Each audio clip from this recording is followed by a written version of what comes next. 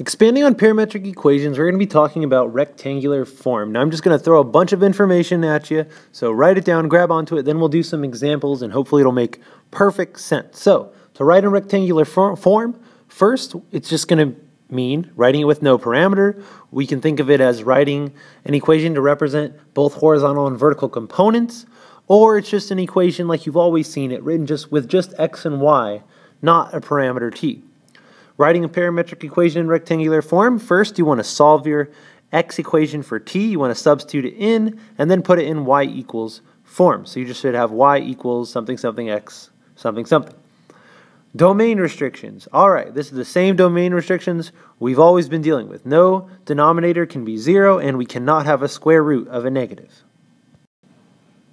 Okay, I think I just confused myself, so let's just do an example. Here we want to write these two equations in rectangular form. We've got y equals 4t and x equals t squared minus 5.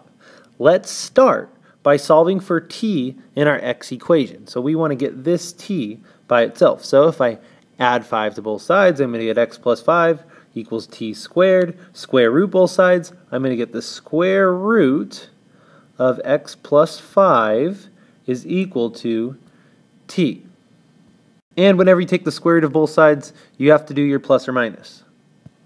Now that we have our t value written in terms of x, we can just take this t and we can substitute it in, whoop, all the way to our first equation, replacing t with plus or minus square root of x plus 5. Doing that, we're going to get y equals 4 times plus or minus square root of x plus 5, just substituting in our value for t.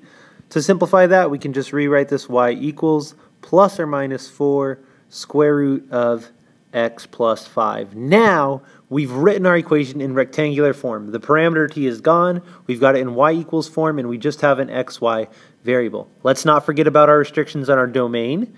Remember, we can't have a 0 denominator or a square root of negative.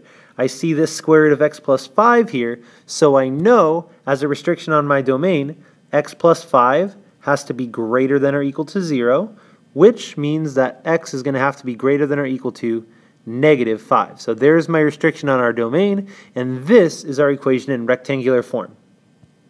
Let's look at a different type of example here. Same goal, right in rectangular form. We've got the equations y equals 4 sine theta and x equals 2 cosine theta.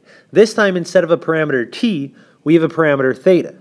Now in theory, we could solve the x equation for theta, plug that back in, but that's going to get pretty messy and it's going to be hard to work with. So, I'm going to give you a little deja vu here. Sine squared theta plus cosine squared theta equals 1, our Pythagorean identity. Let's see how this applies. First, let's solve for sine theta and cosine theta. That gives us y over 4 equals sine theta and x over 2 equals cosine theta. Now we can use our Pythagorean identity to plug in for sine theta and plug in for cosine theta, setting it equal to 1. Doing that, we're going to get y over 4 squared plus x over 2 squared equals 1. Again, just plugging these in for sine and cosine. From there, let's go ahead and simplify by squaring those out. That'll give us y squared over 4 plus x squared over 4 equals 1. And since this is an equation of ellipse, we can just go ahead and leave it like this. That's all right. We don't need to put it in y equals form.